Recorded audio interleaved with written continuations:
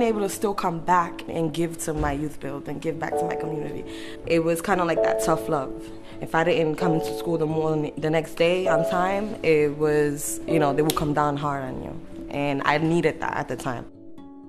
Just having the opportunity to show my potential. Sometimes it's not easy in this arena, in this state even, to go out and express yourself and show your potential without somebody facilitating the process. And by all means, Building Futures did that for me.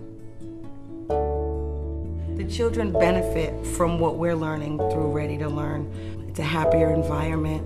Curriculum is based on what the children want to do, not what we want to do.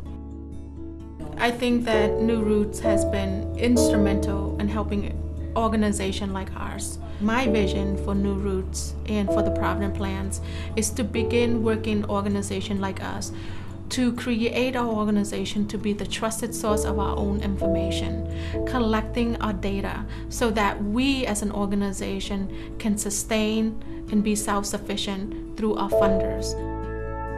The Providence Plan is just a phenomenal organization. I've been here more than 15 years. It's rare that you get a chance to both build an organization and do good work at the same time. We know information is powerful, and we try to put it in the hands of as many people as possible to make decisions. We are complete believers in transparency and making it as available as possible.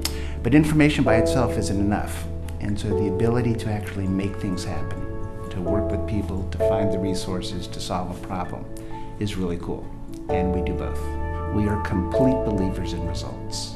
If you can't make something happen, if you can't prove that something good happened, doesn't matter how good your theory was, you didn't deliver.